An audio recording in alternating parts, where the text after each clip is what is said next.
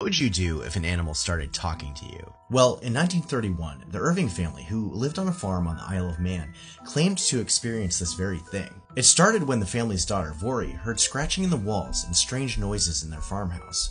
Sometime later, a yellow mongoose appeared. It spoke English, claiming its name was Jeff, who was born in India in the mid-1800s. He described himself as an earthbound spirit and a ghost in the form of a mongoose. Over the years, the Irvings would give this creature food and drink in return for it guarding their home, but he would occasionally threaten the family and say bizarre things like, "I'll split the atom. I am the fifth dimension.